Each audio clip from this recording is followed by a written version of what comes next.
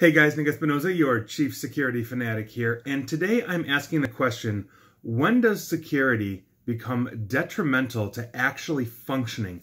And the reason why I'm asking this is for two different reasons, because we have to talk about both offensive and defensive cybersecurity, cyber warfare, all this kind of stuff. Now, on the offensive side, the reason why I'm bringing this up is because some reporting in the Wall Street Journal yesterday basically says that the Trump administration, the current presidential administration, has not been informing Congress basically of a secret directive that they have given the military, the U.S. military, on cyber weaponry. And despite requests of lawmakers, they basically have not been really getting this information. Now, the concern is that the Pentagon is increasingly deploying cyber operations against adversaries, meaning offensive cyber warfare, including countries like Iran, which we've obviously had some issues with, and basically they're not keeping the congressional oversight, meaning the civilian oversight of the military, informed of this. Now, I think we can all understand the operational side of if we are engaged in, let's say, active warfare.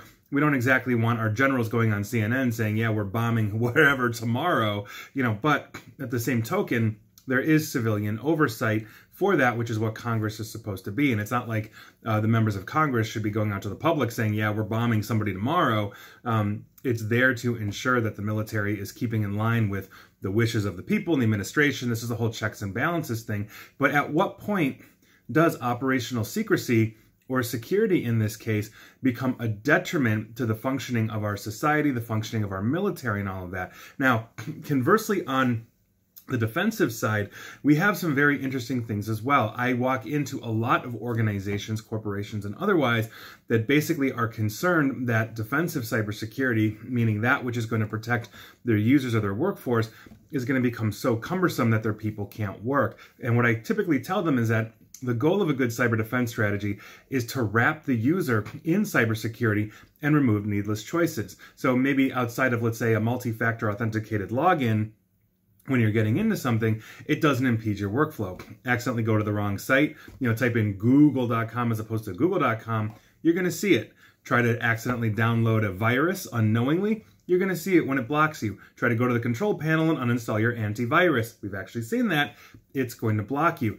But if you are just going through your normal workflow, it's not a problem. So at what level do you think that both for offensive and defensive cybersecurity or secrecy or just security in general is going to actually be a detriment to a person's job, to the ability of a military to function, and on and on? I think it's a question that we need to ask, and I think there's a lot of standards that people need to realize exist in both offensive and defensive, cyber anything. So take that for what it's worth, but I think it's something that we need to understand, and I think that's something that a lot of people need to understand in their lives, that, quite frankly, cybersecurity is there to help, not harm. It's there to help, not really slow you down, and for the most part, it tends not to.